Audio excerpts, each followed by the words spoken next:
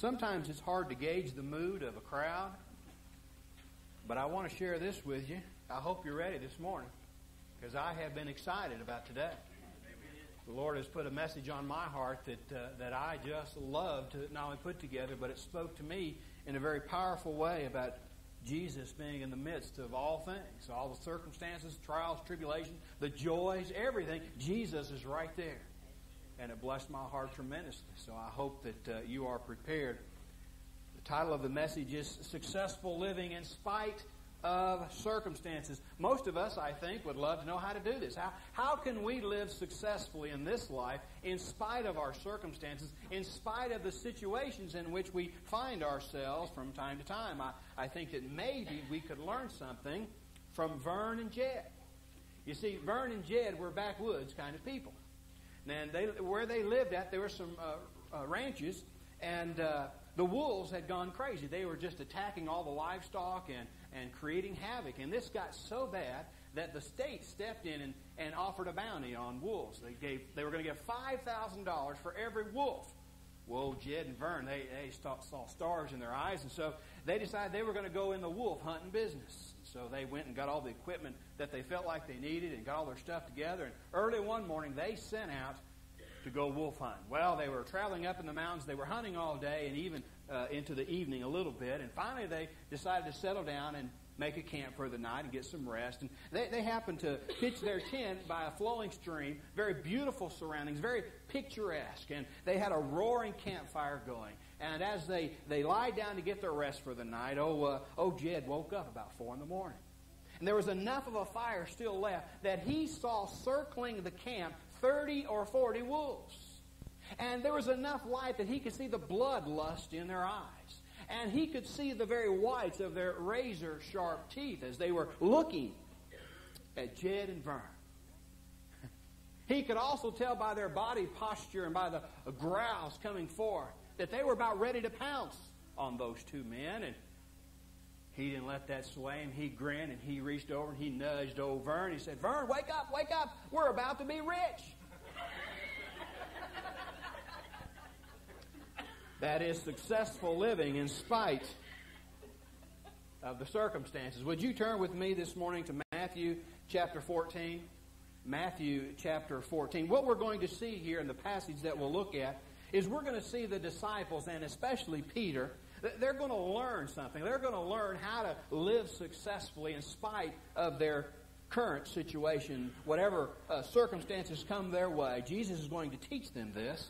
As you're turning to Matthew chapter 14, I want to let you know that a couple chapters earlier, chapter 8 in Matthew, we have a situation that is almost identical that we'll find in chapter 14. And in chapter 8, you may recall this, the disciples and Jesus were on the boat in the Sea of Galilee, and the winds were just tossing the boat to and fro. It was a raging storm, and they were fearful of their life.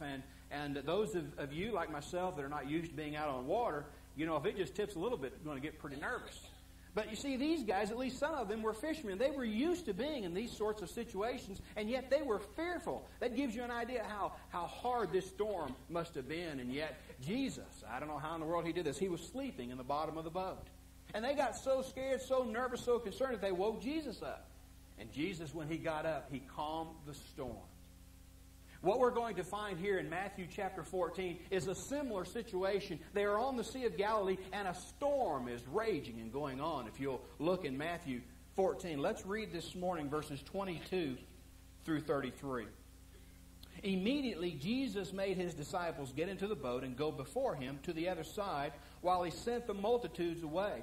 If you'll pardon me, I need to sort of catch you up here. What's happened in the passage preceding this is that Jesus had just fed the multitude. You remember that? He fed the 5,000 with the bread and the fish. And when this was completed, we now pick up where he sends the multitude away. He puts his disciples in a boat and says, "Go to the other side." Let's pick up in verse 23. And when Jesus had sent the multitudes away, he went up on the mountain by himself to pray. Now when evening came, he was alone there. But the boat was now in the middle of the sea, tossed by the waves, for the wind was contrary. Now in the fourth watch of the night, Jesus went to them walking on the sea. And when the disciples saw Jesus walking on the sea, they were troubled, saying, "It is a ghost." And they cried out for fear. But immediately Jesus spoke to them, saying, Be of good cheer, for it is I. Do not be afraid. And Peter answered Jesus and said, Lord, if it is you, command me to come to you on the water. And Jesus said, Come. And when Peter had come down out of the boat, he walked on the water to go to Jesus. But when Peter saw that the wind was boisterous, he was afraid. And beginning to sink, he cried out, saying, Lord, save me. And immediately Jesus stretched out his hand and caught him and said to him, O you of little faith, why did you doubt? And when they got into the boat, the wind ceased. Then those who were in the boat came and worshipped him, saying, Truly, you are the Son of God. Would you join me in prayer? God, as we come to your throne of grace, we acknowledge, recognize, in fact, we lift it up, that you truly are the Son of God, Jesus our Savior. And Lord, as you were teaching your disciples and teaching Peter with this incident, with this circumstance, I pray you'll teach us to draw closer to you, to trust in you. For we ask it in your precious name. Amen. Now, successful living, folks, is based on Jesus Christ. For there can be no success, that is, there can be no eternal success apart from Jesus Christ. It can't happen. So we have to ask ourselves, how can you and how can I live a fruitful life? How can we live a life that is meaningful, that is successful, when tragedy comes our way, when trials and tribulation are a part of our life, even failure as a part of our life? How can we live successfully in spite of these things? Well, the answer is that you and I can overcome. That is, we can rise above our circumstances if our life is based on Jesus Christ and letting Him handle the situation. I would invite you, if you have your bulletins with you, to open up and look at the outline. One of the things that I am going to start doing beginning this morning and from now on is in the bulletins. As you have the outline, I am going to attempt to make those outlines interactive. See, I believe that they are of no value to you unless you are able to interact, unless God can use it to teach you something, not only in your mind but in your heart. And as you look at your bulletins, you will notice a series of questions that are very personal questions. And I would ask you to let God lead you through the power of His Holy Spirit to answer those questions and see how He might make a difference in your life. You can live successfully because Jesus is with you in the middle of your disaster. Let me say that again. You can live successfully because Jesus is with you in the middle of your disaster. Let's look at the disciples in verses 22 and following. It says, immediately Jesus made His disciples go into the boat and go on the other side. And verse 23, and when He had sent the multitudes away, He went up to the mountains by Himself to pray. Now, you have to envision this in your mind. He sends the disciples into the boat on the Sea of Galilee. He goes up to the mountain by Himself. He wants to be with the Father in prayer. He wants to grow in His relationship. He wants to spend time with God. And so He's alone there. Verse 24. But the boat was now in the middle of the sea, tossed by the waves, for the wind was contrary. Do you see what's happening here? A disaster comes. A storm is now upon the disciples. And they are fearful. They are scared. They don't know what to do. You would think that they would, at this point, be comfortable with this circumstance because they just experienced it. But how many of us, when we're in the middle of a disaster, even though we've been through some other kind of disaster, do we get comfortable with it? No, we don't. And this is where the disciples found themselves, in the middle of a disaster. And verse 25 says, now in the fourth watch, which is 3 a.m. in the morning, Jesus went to them walking on the sea. Let me see if I can do this. A storm comes. They're in the boat, and it's being whipped about, and they're getting afraid. They're nervous. They have no idea. And guess who they're looking for? They're looking for Jesus. But when a storm is going on and Jesus is up on the mountain, they can't see Him. And because He's not right in front of them, they assume He's not nowhere to be found, that He's not there. How many of us get in the middle of a disaster and we're looking around for Jesus and we don't see Him? But did you catch that passage? Jesus was up on the mountain. Jesus saw everything that was going on.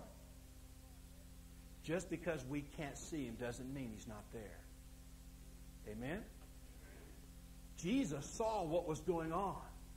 What does the verse say that He did? He left the mountain and He walked out to where they were. Jesus was in the middle. of their disaster. Just as Jesus is in the middle of your disaster, if you're experiencing one now, if a storm is part of your life, if money is a problem, if finances are a problem in your life, if a job is part of the problem, you don't have a job or you need a better one or a different one. Maybe you have a relationship with a spouse or a child, or maybe a child to a parent, or maybe a church member to a church member.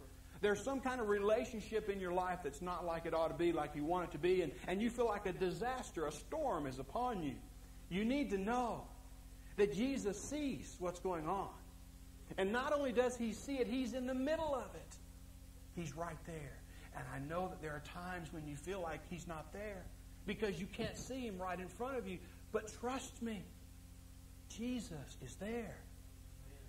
He sees where you're at. He sees the difficulty, the circumstances that you're in, and He's right in the middle of it. There was a guy who got shipwrecked, and if that wasn't bad enough, he got shipwrecked on a deserted island. And he was only able to salvage a few of his personal effects, a few of his personal belongings, like some pictures and some things like that. And so the first thing he sets out to do on this island is to build a hut so that he could protect himself from the sun and the rain and those kinds of things. And so he builds this hut. When he gets through building this hut, he puts his personal belongings in there. And then every day he would go to the shoreline and walk up and down that shoreline because he wanted to look out for any ship that might come to save him or rescue him. Well, this went on for some time. One night, as the sun was setting and starting to get dark, he goes back to his hut. Much to his horror, he finds his hut is on fire. A roaring, blazing fire is consuming his hut and everything that's in it. He tries frantically to put the fire out, but he can't. And it burns everything to the ground. His hut and all of his personal belongings, everything now is burned up in smoke. Can you imagine the guy seeing this happen, wondering, God, where are you? Why aren't you here? Why are you letting this happen to me? God, I don't see you in this situation. You're not right in front of me. God, where are you? Can you imagine that happening? I think some of us do the same thing. Well, he has no choice. He goes back to the shoreline. He lays down to try to get some rest for the night. He's awoken early the next morning by a commotion. And as he looks up, he sees rescuers coming towards him. And the first man that gets to him says, "We saw your smoke signal and we came to save you." See, God has the situation under control.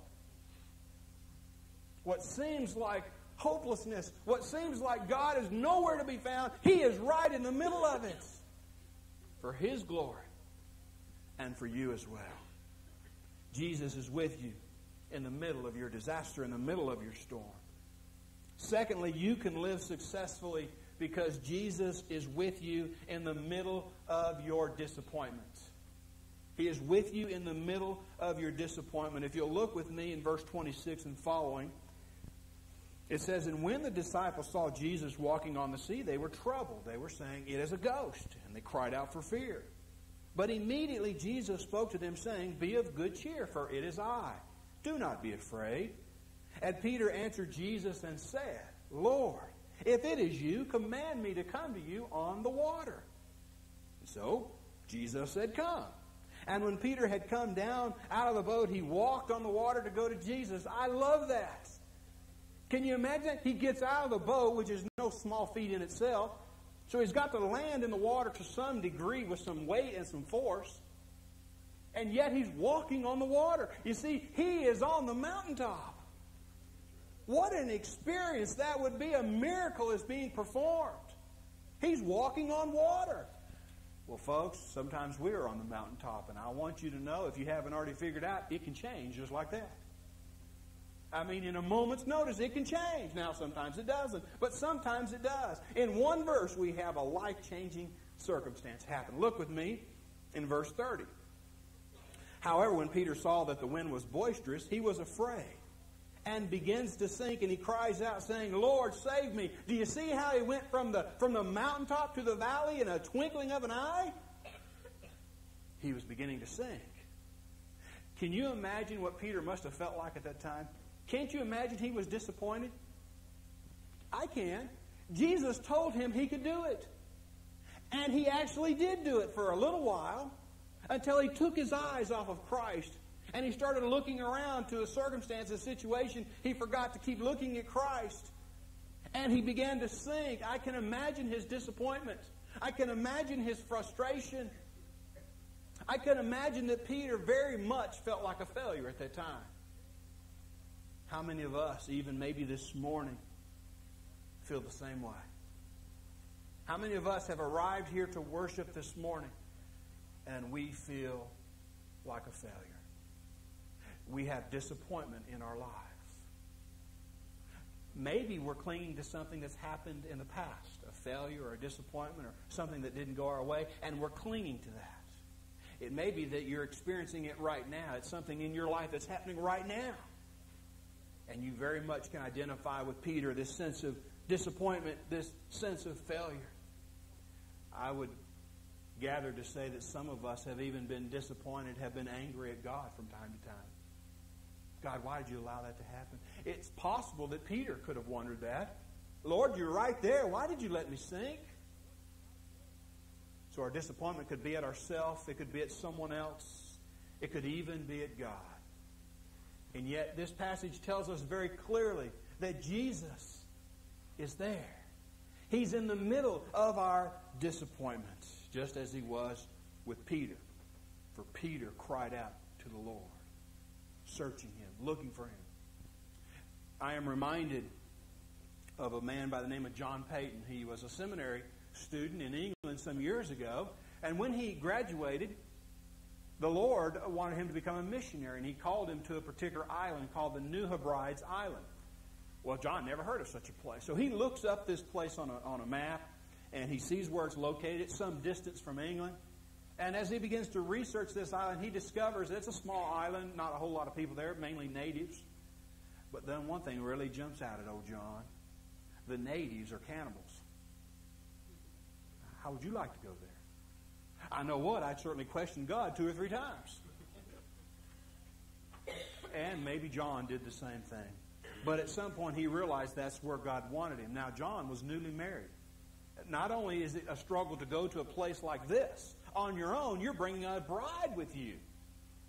He's going to be obedient. He loves the Lord, wants to serve him, so he goes to this island. Now, folks, it's not like America where you can put a sign out here that says we're going to worship at 11 o'clock and at 7. Y'all come. Can't do that. He's got to learn their language. He's got to learn their customs. He's got to begin to interact with them, and this takes years and years and years. Well, he was there for a little over a year when his wife had their first baby. What should have been a time of joy turned into disaster. For that baby contracted some kind of tropical disease, and the baby died 7 days after its birth. Now, to make matters worse, the baby passed that on to the mother. The mother died 2 days later. Can you imagine John's frustration? Can you imagine his disappointment? Can you imagine his anger? God, you sent me here. I'm here because of you. I love you. I worship you. I'm serving you. Why? How could this happen to me? What have I done to deserve this? Some of us may have felt that way. Maybe some of us feel that way now. God, where are you at? Burying 2 loved ones in a matter of days. You remember where he's at? He's on an island with cannibals. He lays on their grave, physically lays on their grave for 3 days to make sure that those graves are not dug up. I think most of us, myself included, would have left the island. Said, forget it. But John didn't. In spite of his frustration, in spite of his disappointment, anger, those kinds of emotions that surely he had, he was convinced that God wanted him there. He didn't understand his situation. He didn't understand what God was doing. Many times we don't understand. God says, how can a man know the ways of God? We can't. But do we trust him? Can we say, God, I don't know what you're doing. Don't have a clue. Doesn't make sense to me. But I trust you. And I know that your will is going to be done. That was the attitude John had, and he stayed there.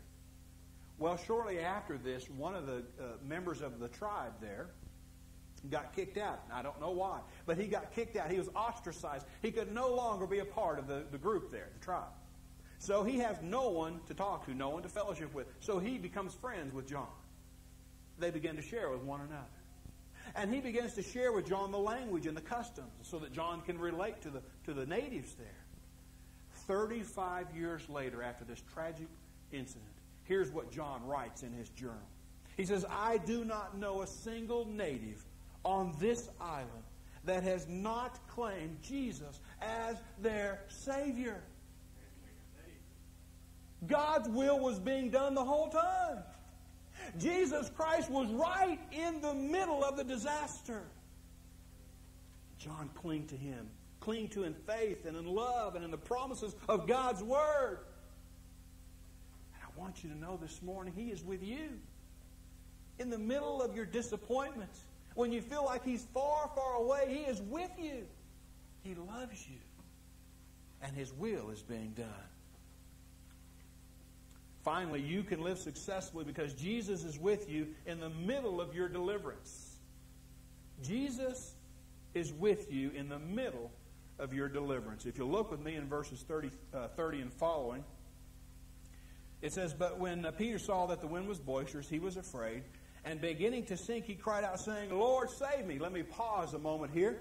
Now, isn't it interesting that he didn't turn around and say, Hey, John, James, or one of you guys in the boat, come out here and get me quick? Isn't it interesting that he didn't call out to his mom or his dad? Isn't it interesting that he didn't begin to swim back to the boat? Isn't it interesting that he didn't try to solve it himself? He clung to his only source of deliverance. He said, Jesus, save me. When we are in the middle of a raging storm, when we have disappointment facing us, it's okay to look for fellowship. It's okay to go to people. But our source and our strength must be in Christ. We too must reach out our hand and say, Lord, save me.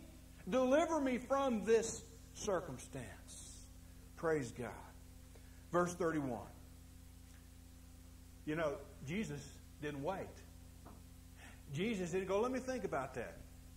Jesus didn't say, let me check with God on that deal. He didn't say, well, because, I think you might learn something more. I'll just wait a little while. There's a very key word here we need to pick up on in verse 31. Jesus immediately. You know, when you call out to Christ, you know how fast He responds? Just like that. Jesus responds immediately. Just as He did with Peter. He said immediately Jesus stretched out His hand and He caught him and said to him, Oh, you of little faith, why did you doubt? Now, I want to address this verse because I think some people have it wrong. Some people would look at this verse and assume that Jesus said, Oh, you of little faith, why did you doubt? I do. I really do. But you know what? I don't believe Jesus said it that way. I want to tell you the way I think Jesus said that. I think He looked at John with all the love that God has. And He said, why did you doubt? You see, I think it hurt Jesus. Peter, you saw me calm the storm just a little while ago. You saw me feed the 5,000. You've seen all the miracles that I've done. I'm going to go to the cross on your behalf. I'm going to give my life for you. That's how much I love you. Peter, please, Peter, don't ever doubt me. I'm always, you catch that word, always going to do what's best for you. I think Peter missed that. I wonder how many times we miss that. Jesus looks at us and goes, my child, my children, my church, please don't doubt me. Trust me. Have faith in me. I am in the middle of your deliverance. Verse 32, it says, And when they got into the boat, the wind ceased. Then those who were in the boat came and worshipped Jesus, saying, Truly, you are the Son of God. Revival broke out. Worship. Praising the Savior. Praising the Deliverer. Folks, if you haven't already figured this out, let me share this with you. The only deliverer that you're ever going to know in your life is Jesus Christ. He is the only deliverer that is offered unto this world, that is offered unto you. For it is He alone that provides deliverance. It is He alone that is the source of salvation. There is no other name given except Jesus Christ and Him crucified. Chuck Colson tells about a prison that he went to in Brazil. Very amazed at this. He goes to this prison in Brazil to minister to the inmates. And this particular prison is run on Christian principles. Wish we'd do that here in our country. Okay, I just wondered. He goes there, and the guy that opens the gate to let him in is one of the inmates. He's not just a typical inmate, he's a murderer. And he's got the keys to the place. And he's smiling. I don't know about you, but I'd be a little nervous at that point. But Chuck goes on in. And when he goes in, everywhere he walks in this prison, it's very clean. There is peace and joy among the prisoners. They're industrious. They're working. They're helping out. What a place of serenity.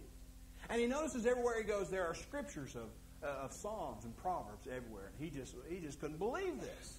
Well, he sees one isolated cell away from all the others. And Chuck goes, "What's that cell?" And the guide says, "Well, that is a torture cell. There are people that are put in there for the sole purpose of being tortured." And the guide said, "But there's only one person in there. There's only been one person in there for quite a while, and he's still there. Would you like to go see him?" Chuck said, "Oh, okay, sure." So they go over to the cell. The guide unlocks it, kind of pushes the door a little bit, and Chuck kind of peers in to see who's in there. And let me share with you what he sees. He sees a crucifix. He sees Jesus Christ. A carving, a beautiful carving of Jesus Christ on the cross. And the guide looks straight at Chuck Colson and he says, "He's doing the time for the rest of us." He is your deliverer. He's my deliverer. Praise God for that. He is the Savior. Folks, if you want to live a successful life, one that doesn't depend on circumstances, it doesn't matter if you're healthy, wealthy, and wise. It doesn't matter if you're poor, beaten down, and broken, or somewhere in between. If you want to live a successful life, an eternally successful life, it must be based and founded on Jesus Christ and Him alone. Trusting in Him. You must lean on Him. Lean on the everlasting arms. You must receive Him. I want to close this morning by telling you another true story. It's about a group of people living successful lives in spite of their circumstances. I really want you to listen. This is just a tremendous true story, one that touched my heart very deeply. Chuck Colson tells us that this involves Chuck Colson once again. You see, Chuck is part of a prison fellowship. They go to prisons all over the world and minister to the inmates. I'm happy to say that we have folks here that do that. Praise God for those that go to the prisons and minister to those. He goes to this particular prison in Zambia. He said it was the worst prison he had ever been to. Now, folks, that's saying a lot. When you go to prisons, and especially third world prisons, to say it's the worst, I mean, that's terrible. I want to describe just some of the things for you that Chuck saw. He saw brutality. He saw horrors. He saw every kind of meanness, every kind of ungodly thing that you can imagine going on. No sanitation. It was a horrendous place. And he thought, surely it couldn't get any worse than this. But he was wrong. His guide said, "Would you like to see the secret inner prison that we have?" And Chuck said, "Well, sure." Now, folks, God was involved in this because they never let anybody see that. And some reason, and it's God, the guard said, "Okay, we'll let him see it." So they go to this little cell area. The cell area, this particular cell, is 15 by 40. To give you an idea how small it is, it's about 3 or 4 of our classrooms. It's not very big. They had 120 prisoners in there. It was so crammed, full of people, full of men, that they couldn't all lie down and go to sleep at the same time. They had to go in shifts. It was a metal structure in Africa, folks, where the temperatures soar way above 100 degrees. And they bake and roast inside this. They are forced to stay in there 23 hours a day. They're only allowed to come out 1 hour to walk and to exercise in a courtyard that is smaller than this sanctuary. Chuck goes to the door, and all he can see is the whites of their eyes. The door is opened up, and out comes this most horrific stench, unlike he'd ever smelt before in his life. He discovers that it's so bad that there's no bathroom facilities in there. They make the inmates use their food pants to go to the bathroom.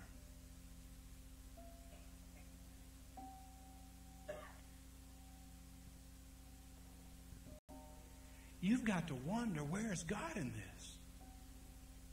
How can God be involved in this circumstance? Where is God in this? And even beyond that, how in the world is Chuck going to talk to them about God? How can Chuck tell them that God does truly love them in that situation? I want you to listen to what happened. The guide introduces Chuck to that group. Tells him that he's a Christian, that he ministers to inmates. 80 of the 120 prisoners go to the back of the cell, and they line up in 4 rows. And you know what happens? They begin singing Christian hymns. You know what? They were singing in 4-part harmony. If I've ever read about a group of people that were living successful lives in spite of their circumstances, it is that group. Oh, how I pray God would break us, would humble us to the point where we wouldn't be so obsessed about our own living conditions. We wouldn't be so obsessed about the things that are around us. The only thing that we would be obsessed with is Jesus Christ. Your living successfully and my living successfully is based on Jesus in our heart. He is with us in the middle of our disaster. He is with us in the middle of our disappointment. And He is with us in the middle of our deliverance.